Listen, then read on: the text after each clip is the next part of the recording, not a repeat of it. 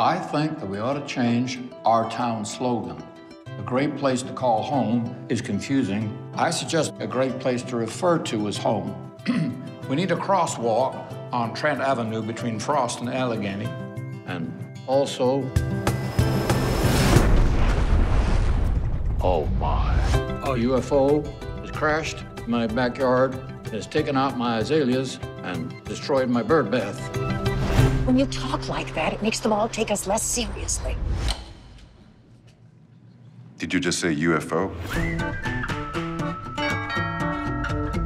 Oh, good Christ, what is that? You remember the spaceship? This is the little man who came out of it. He's got to be a secret. Don't tell anybody. Man, touch him. She shouldn't know. We got to trust her. There's nothing else we can do. We could kill her. Kill me? You can't kill me. I'll kill you. That's what I'll do. Guys, stop it. You think we can call him Jules? He's no Jules. He's more of a Gary.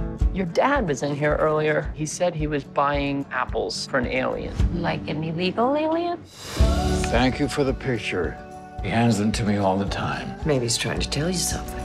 Dad, come on. I'm worried. What you have said has not been normal. I'm okay. How can you say that when you're buying apples for an alien?